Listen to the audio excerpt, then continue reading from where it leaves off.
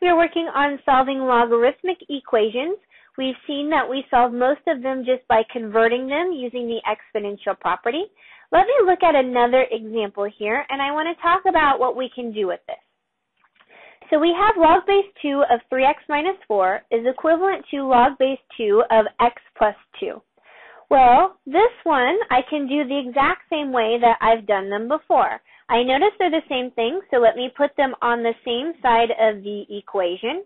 That gives me log base 2 of 3x minus 4 minus log base 2 of x plus 2. Now I can convert that subtraction into a division within a single log. And then that gives me, converting it into my exponential form, 2 to the 0 power, or 1, is equal to 3x minus 4 over x plus 2. Do my magic trick to get rid of my fraction by multiplying both sides times x plus 2, and that gives me x plus 2 is equal to 3x minus 4. Do this by moving my x to the same side and my constants to the opposite side. And that gives me 2x is equal to 6.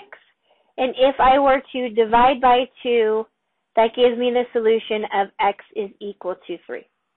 So this one is nothing new, nothing different than what we've done in the past few examples. But let me show you maybe a simpler way that we could go about this one.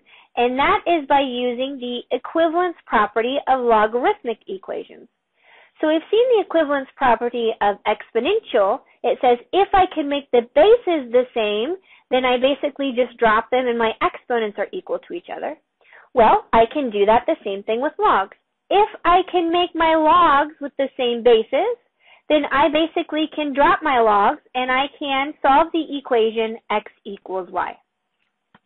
Now we can do this on the last example that we've seen because we have in fact an equivalent statement with log base 2 on both sides.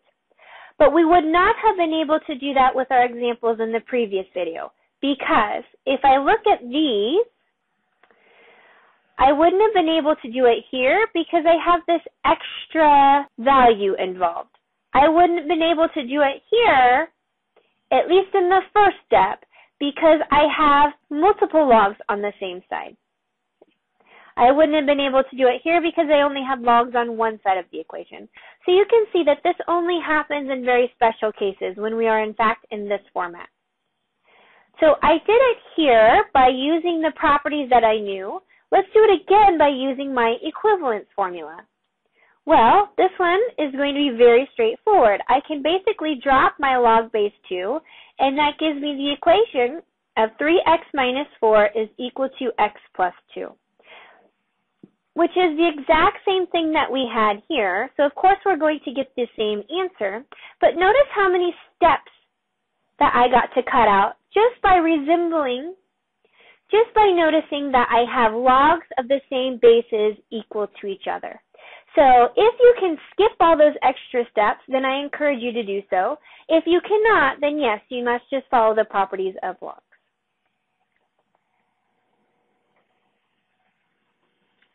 All right, so at this time we really talked about how to solve every single exponential equation that we might see and every single logarithmic equation that we might see. But there is a note that there might be certain instances where we cannot solve them by using the properties that we already know by hand. And so I have a couple of examples here. So my first one is an exponential equation because I see that I have an x in the exponent. But notice this also resembles some sort of polynomial equation because I have an x that's not in an exponent. So I'm combining two different types of equations here. So I will not be able to solve this by polynomial methods, and I will not be able to solve this by exponential methods. So no matter what algebraic methods we try here, it's just impossible to solve. So the only way to actually solve equations like this is by using that graphing device that we've talked about before. We are going to let this be one side of the equation, we're going to let this be the other side of the equation, and then we're going to see where they intersect. Let me do this by using my Desmos app. I think it's a little bit more user-friendly. So you see here, I have the left-hand side of my equation plugged in, e to the x plus 2x minus 7. If I plug in the right-hand side of my equation, which is y equals 0, it might not show up on your calculator as much as you expect it to be, because y equals 0 is the exact same thing as the x-axis. If you have color-coded like mine is here, then it's a little easier to see. If we want to see where these intersect, we just basically need to pinpoint the intersection point. So that's happening right here. And so my solution to that is this guy right here, 1.424. And so by using my graphing device, my answer is x is approximately 1.424. All right, with my second equation, I have the same issue. I have a logarithmic function because my x is in the log, and then I also have an x that is outside of the log, so I'm combining two different types of equations here. So I will not be able to solve this algebraically, so the easiest way to solve this is by using. And so, on the left-hand side, I plug in 4 natural log of x minus 3x. So I have both versions of my equations plugged in, 4 natural log of x minus 3x, and y equals negative 8. You might be wondering what's happening here because I'm not seeing any points of intersection. Well, notice if I'm graphing y equals negative 8, that's a horizontal line at negative 8. Well, I don't see that, so let me just adjust my graph. So I do. I'm zooming up or shifting this up, and so now I do see this. There's actually 2 points of intersection here. One at this value right here, which is 0.152, and then one at this value right here, which is 4.742. And so now I have this 2 solutions to this equation.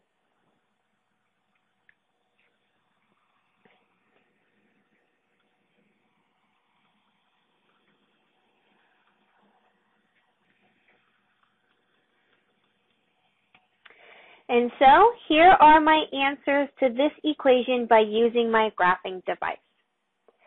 All right, I have one more video here, and that's basically to tie up loose ends. I started this section with a word problem that I didn't answer, and so now I'm going to go back and answer that question that I just left wide open.